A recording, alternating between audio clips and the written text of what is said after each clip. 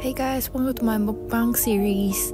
Nah, joking. Well, not entirely joking because I'm gonna talk about Korean food this time, and so of course it gotta come with some mukbang. So you're gonna see my mukbang eating video at the start and also at the end of this video. So anyhow, is the Korean food here worth it? Come with me to find out if this popular Donkatsu place is worth. Yeah, so Donkatsu is similar to Japanese tonkatsu, but it's the Korean version. So let's find out. I hope you watch until the end. Hey guys, welcome to my channel. Today is a bit of a longer video. We're gonna explore Dongaseu for Korean food. Let's go. So Dongatsu is Korean fried pork cutlet, and I gotta say this is probably the only place in Malaysia that offers you authentic Donkatsu and also other delicious Korean food you can find. This place is popular among university students because there's a university nearby here. And tell me which young person doesn't like Korean food. So you order at the counter at first and then they will serve you your food. There's self-service free water and also free pickled stuff that you can get at the back of this restaurant. Menu offers a good variety of Korean food but mainly focus on the Dongatsu, which is the Korean fried pork cutlet. You can go vegetarian as well, so you can just order without the Donkatsu and you have a vegetarian Korean food. If you're a non-vegetarian, I strongly recommend you try the Dongatsu, which is the signature of this place. Oh sorry, I just realized it's called Donkas here. For drinks, sparkling tea, milkshakes, smoothies, and also juices is available if you want something that's not plain water. So the vibes is pretty cool, I gotta say. Right, they have Korean beer as well, so I'm gonna talk more about the Korean beer at the end of this video. I'm gonna talk about the drinks. But first, let me talk about the delicious food that we had. We ordered most of these stuffs are the signature items here. I promise you that you will not regret ordering any of this that we have ordered. So going through the Korean food that we ordered, we had the cheese donkas. So it's your Korean donkas, the donkatsu, fried pork cutlet with mozzarella cheese on top, some rice, a bit of soup, and also salad. I'm not sure what the salad dressing is made of. So the other dish that we had is the Korean soft tofu jigae with of course the dongas. Look at how crispy it is. If I'm not mistaken, the sauce is a type of Korean cheese sauce. Take note that this is not a vegetarian dish because there's beef inside. Next is the jajang noodles with donkas. So jajang is a type of black bean noodles, so this one is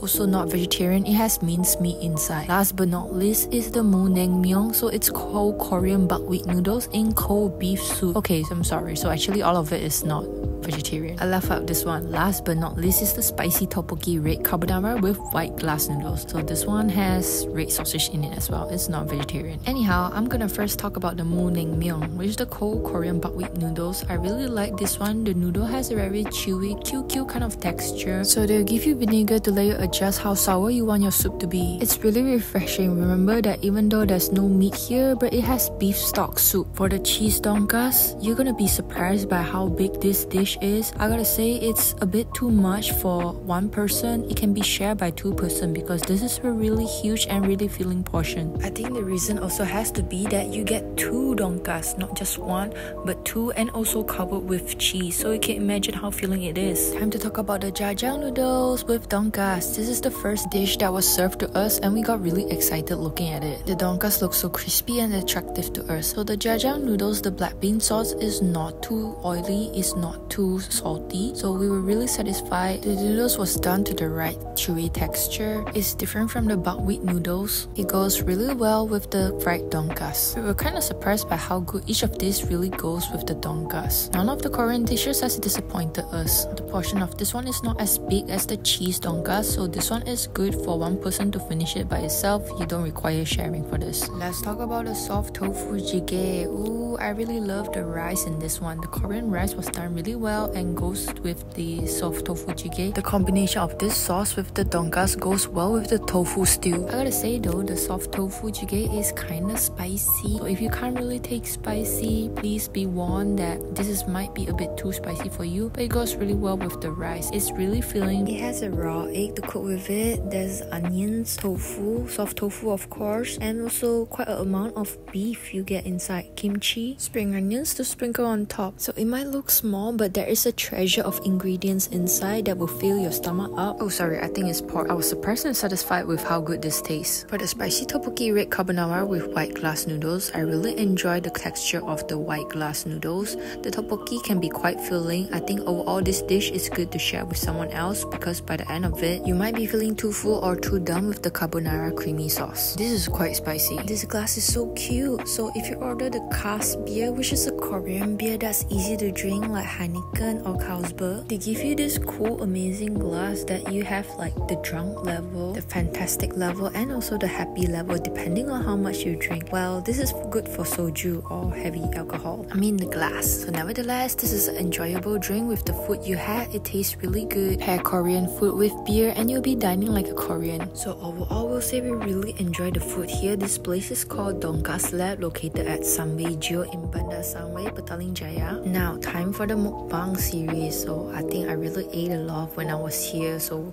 3 of us, we ordered so much food. Yet it was an extremely pleasant meal. I think we enjoyed every single one of the dish. All of the dishes goes really well with the dongas. With or without the dongas, it tastes delicious. If you're in Malaysia and you like Korean food, I strongly recommend you visit here, and I think it's the only place in Malaysia that serves this dongatsu, also known as dongas here, which is the Korean fried pork cutlet. It's a lot thinner and crispy compared to the Japanese version. This fried pork cutlet dish was created during the 1950s when Korea was at war, when meat was a little bit difficult to find, hence that's why the meat is pounded so to be thinner, and also which makes it crispy. Thanks for watching. So that was a little history of the Dongatsu. What do you think of this place? Have you been here? If you'd like to see more food hunt videos like this, please like and subscribe. I hope you enjoyed this one.